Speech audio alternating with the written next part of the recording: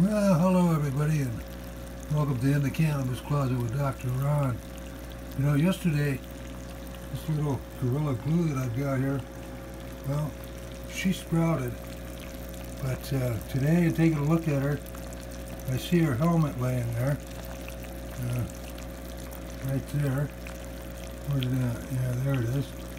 But then what concerns me is it looks like she may have had some problems in her development here. Looks like some type of mutation. See if we can get in there without disturbing. Okay. Well, it just appears to be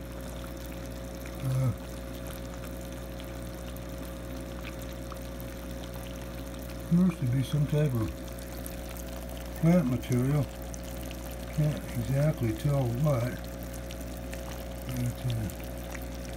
But, strange looking and whatever it is. Okay, well,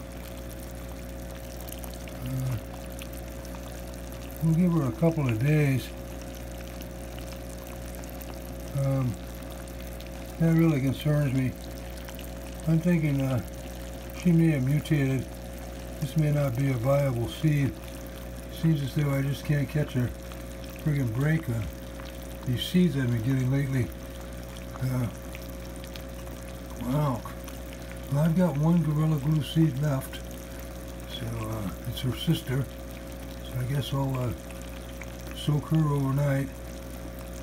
Pre-soak them overnight to soften up that helmet a little bit.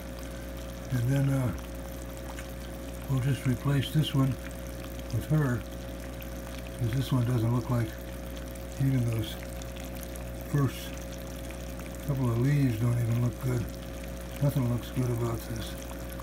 Alright, well, until next time, hey, I'm DrRon, reminding you to, well, grow healthy. What is that? 53.77. Okay.